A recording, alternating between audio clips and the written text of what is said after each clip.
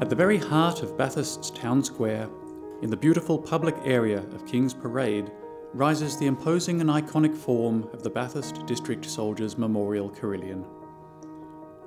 The Carillon has played a central role in the Bathurst community for successive generations since its dedication in November 1933. It is a historically significant and a deeply sacred place, which above all else honours local citizens who have served and those who paid the supreme sacrifice for our country in all theatres of war over the last century. The Carillon also reflects the determination of the Bathurst community to properly honour their family, friends and neighbours. The story of the Carillon begins in the years immediately following the Great War of 1914 to 1918. This conflict profoundly affected the still young nation of Australia, including regional areas such as Bathurst, where 2,037 residents born in the district enlisted and left their homes to do their part. 932 of these were wounded, and 223 would never return. As early as 1915, as the conflict still raged, and in the aftermath of the Gallipoli campaign, the Mayor of Bathurst, Mr. H.C. Beavis, who had 3 sons serve, one of whom was killed in action in Gallipoli, was the first to publicly suggest that a memorial to the fallen should be constructed. However, it was not until the early 1920s that the idea was revived, and a committee was formed to consider the proposal to build a memorial to the Great War in King's Parade, similar to the Boer War Memorial.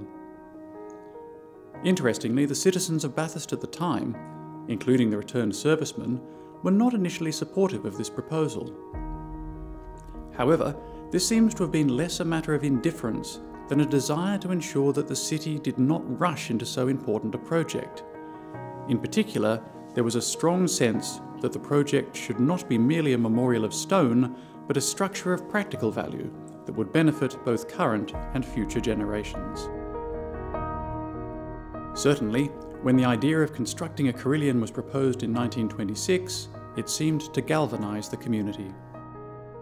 An editorial describing the Carillon in the National Advocate on the day of its eventual opening on Wednesday, 11th of November 1933, eloquently summed up the intent of its construction. Bathurst had the ambition and courage to aim at a memorial entirely without utilitarian character, a singing tower, a pure work of art, musical and architectural. That was a line of greatest difficulty, but the beautiful City of the Plains had to think first of beauty in its war memorial if it was to be true to itself. Carillons date back to the later medieval period in Europe, when the traditional ringing of church bells developed into the use of bells to play melodic musical compositions. These mighty instruments, customarily located in a tower, consist of a minimum of 23 tuned cast bronze bells, generally covering 3 or 4 octaves, and played from a clavier, or keyboard. The first true carillons originated in Flanders, in modern Belgium, and spread widely throughout Belgium, the Netherlands and northern France, precisely the region that was to become the Western Front, upon which approximately 300,000 diggers would serve in the Great War of 1914 to 1918. A contemporary leaflet printed in Bathurst to promote the Carillon idea describes it as a magnificent musical instrument with considerable range upon which can be played many popular airs and classical music. It is essentially a public instrument. Public because it cannot be shut within 4 walls. Its music is the most democratic of all. It makes music for the masses. The whole comprises a most fitting memorial in a delightful setting. A design for the new Carillon by architect John Drummond Moore was exhibited and accepted, and the location at the centre of King's Parade confirmed. An order for the bells was placed with the famous Taylor's Bell Foundry in Lounsborough, England. Having commenced construction, the money now needed to be found to finance the project. The required funds did not come from the government, but rather were raised entirely by the community of Bathurst and its surrounding villages. This achievement, a clear statement of civic pride and determination, is all the more remarkable given that the majority of work was to occur during the difficult early years of the Great Depression.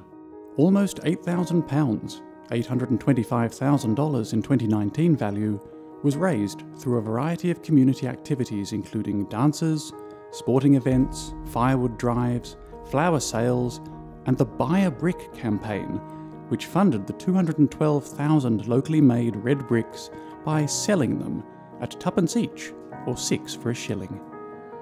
The last brick was laid at 2:50 p.m. on the 24th of April 1933, and the first ever Anzac service held at the Carillon the next day. On Armistice Day, the 11th of November 1933, a massive crowd estimated at 15,000 attended the official opening performed by Mayor Martin Griffin. The words of Alderman Griffin admirably captured the sentiment of the occasion. If we want this day to live in our memory and be a lasting benefit to us and the generations to come, let us, standing at the foot of the memorial, register a vow that we will endeavour to emulate that spirit of loyalty, determination and self-sacrifice so nobly displayed by our Australian men and women during 1914 to 1918.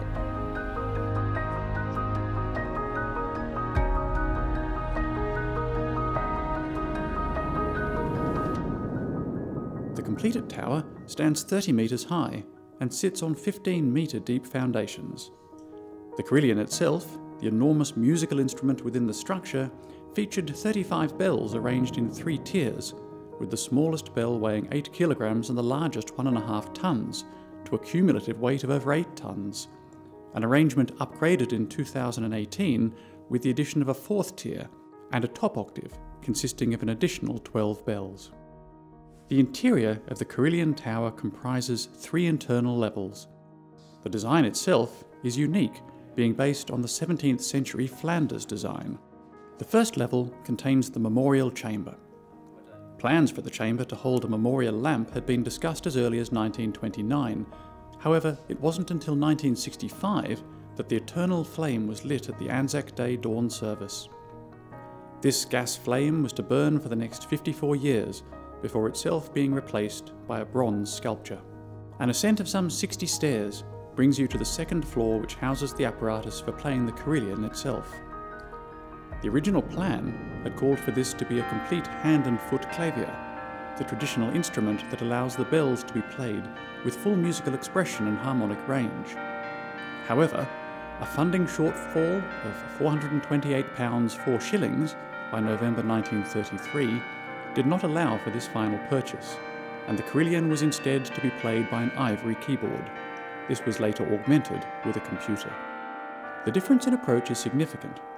A clavier will control clappers fitted inside the bells, whereas the current electric system uses electromagnetic hammers on the outside of the bells. Now, however, 87 years after the bells first rang, the Carillon is finally to be completed thanks to funding from the federal government's Armistice Centenary Grants Program, the New South Wales State Government, and the coordinating efforts of Bathurst Regional Council and dedicated volunteer groups from the Bathurst community. The third and top layer is accessed via a 5-metre climb up a ladder.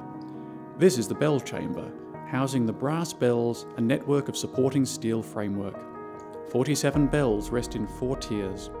The largest and heaviest bell, known as the bourdon in a Carillon, has a mouth diameter of 1.3 metres, and upon this bell the English bell founders cast the following: "Thus Bathurst and her surrounding villages honour the men of 1914 to 1918, lest we forget." The second largest bell is inscribed, "To the ever-glorious memory of our fallen comrades, greater love has no man than that he laid down his life for his friends." Whilst the third largest bell carries the Red Cross emblem in honour of the war nurses who served. Many villages in the region subscribed for a bell in their name to honour those from their communities who had served and to assist with the initial fundraising efforts. In the years since the dedication of the Carillon in November 1933, Australia has faced additional conflicts, and the men and women of Bathurst have stepped up to serve. The Carillon has remained the Bathurst community's ongoing symbol of appreciation and utmost respect for all whom have served in all theatres, including the contemporary work of our 21st century peacekeepers.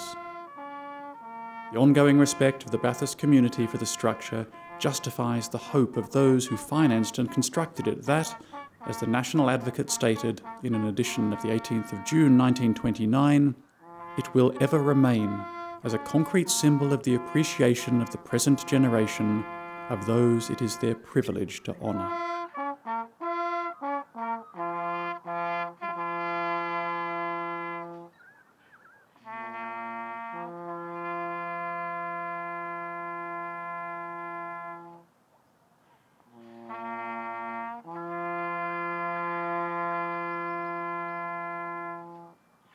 When you have a look at the Bathurst War Memorial Carillon, it's a reminder to each and every one of us of those men and women that have sacrificed their lives for us to enjoy the freedom that we have here today. And we in this area have made a huge contribution when it's come to fighting various wars over time.